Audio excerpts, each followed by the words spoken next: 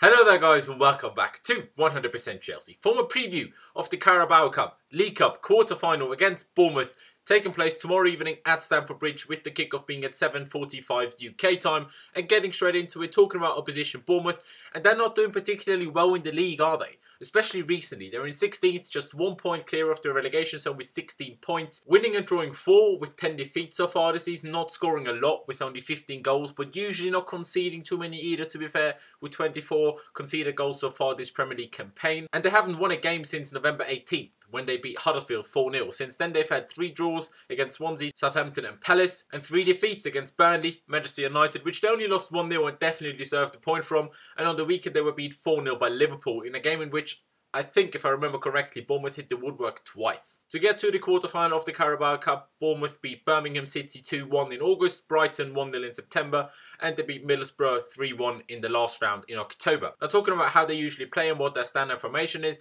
and they usually go for a 4-4-1-1 formation, but when we beat them 1-0 at their ground earlier on in the season, they started with a 3-5-2, so chances are they'll probably go 3 at the back again tomorrow, but we'll obviously have to wait and see. Jermaine Defoe and Callum Wilson are joint top scorers for them with 3 goals. The question obviously is, will they rotate and focus on staying up in the Premier League, because they really need results. Like I said, only 1 point off the relegation zone.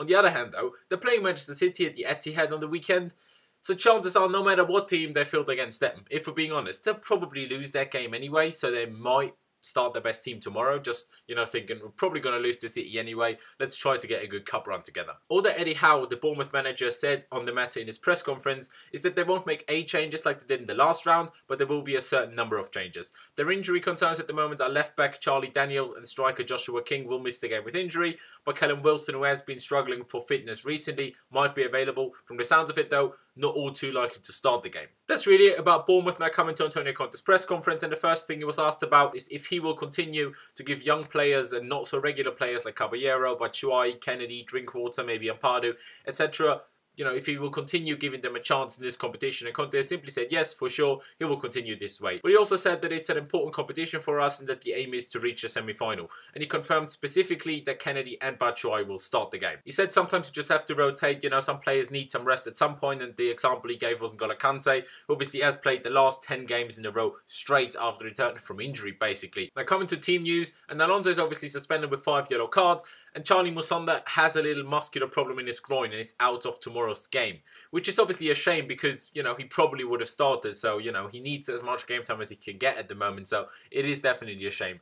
Conte said him and Luis are the only injury concerns we have at the moment. And also said that Morata is now completely recovered from his back problem that he had since before the West Ham game. That also made him miss the Huddersfield game. And that Morata is starting to find his top form again. Not sure whether that's talking about, footballing wise his form or just physically his form. I'm not sure. Either way, good. And he added that youth players Callum Hudson-Odoi and Dujon Sterling have been in training with the first team for the last few days and could be involved tomorrow. And also Conte said that Ampadu could even start tomorrow. And to be honest, I thought there was a good chance of him starting even before he said that. But now coming to Chelsea. And obviously, with the information that Conte has given us in the press conference, it makes predicting this lineup for tomorrow a little bit easier. But still not easy, because there are still a few different ways Conte could go tomorrow. And the first question always is, will it be 3-4-3 or 3-5-2? If Musonda wasn't injured, I would have been pretty certain that we would have gone 3-4-3. But without him, that's obviously a little bit of a different story. But let's just start in goal. And I'm pretty sure it will be Caballero. The back 3, I think, will be Azpilicueta, Ampadu and Rudiger. Although Cahill has been rotated a fair bit recently, so maybe Azpilicueta will get another game's rest. Rudiger playing at right side of centre-back, Cahill obviously on the left and Ampadu centrally. Obviously, when Ampadu has started for us against Everton, I'm pretty sure it was, he played in central midfield. But against Huddersfield, he came on as the central centre-back. But obviously, Luis is out injured and Christensen could probably do with the rest. So I reckon Ampadu is going to play centre-back. The wing-backs will almost certainly be Kenedy, which obviously Conte confirmed, and Zappacosta. But now, like I said, the question, 3-4-3 or 3-5-2. Kante will be rested. Conte basically said that. Drinkwater and Fabregas, I'm pretty sure, will start. Fabregas didn't start the last 2 games. Drinkwater hasn't started in a while as well. But obviously, if Ampadu starts at centre-back and we want to play 3-5-2, we got to start Bakayoko, who has started to play better recently, but has still started all of the last 4 games. So I reckon we'll go 3-4-3. With then Pedro and Willian on the wings and Batshuayi, like Conte said, starting up front. Hudson-Odoi will most likely be in the squad tomorrow, like Conte basically hinted, but it would be a massive surprise if he actually got to start on the wing. Same obviously goes for Dusan Sterling in the wing-back spot.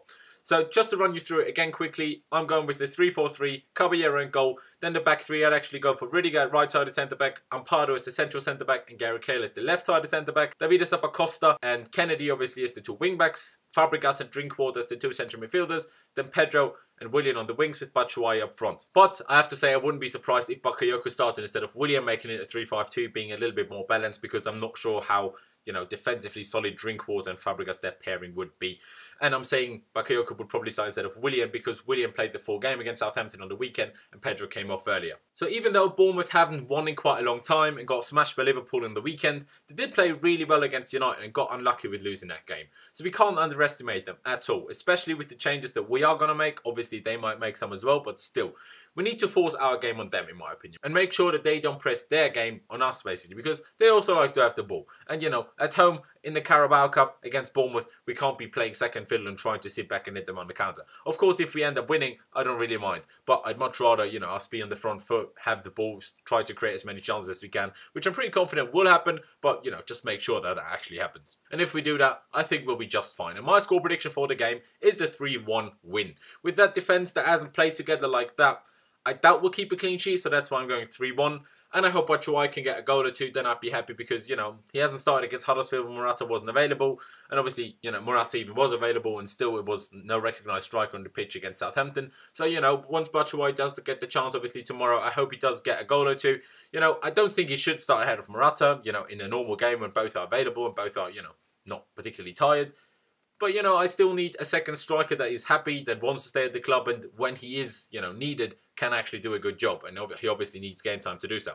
But yeah, that's really it from me. Leave me all of your thoughts down in the comment section below. Your predicted lineup, your score predictions, and any other thoughts you have on the game, leave it down in the comment section below. Like I said, leave a like if you did enjoy the video. We massively appreciate those likes. You know, always good for us to know if you do enjoy the videos. Also, massively appreciate it if you could check out my social media, which is LaoC7 on Instagram and Twitter, as you can see over here. If you could follow me on both of them, that'd be class. And don't forget to subscribe to 100% Chelsea. Just click that button up there and you can subscribe if you haven't already. Thank you guys for watching.